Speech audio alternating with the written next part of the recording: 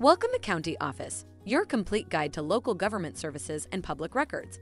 Let's start learning. What is code purple in hospitals? Picture this. You're in a hospital, and suddenly you hear code purple over the intercom. No, it's not a secret language for a surprise party. It's a code that hospitals use to communicate emergencies. Code purple is typically used to signify a hostage situation or a patient or visitor becoming violent.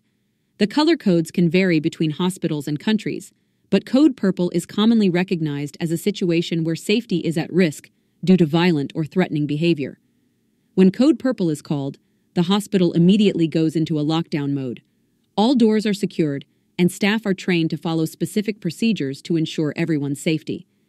This could involve calling law enforcement, moving patients, or even evacuating the building. So, if you're ever in a hospital and hear code purple, don't panic.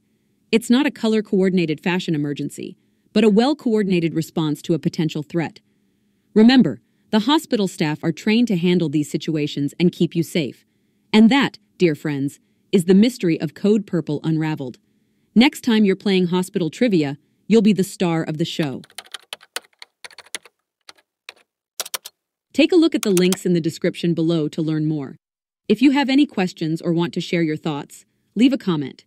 We're here to help. Thanks for watching our video. Be sure to like, subscribe, and leave a comment below. We'll see you in our next video.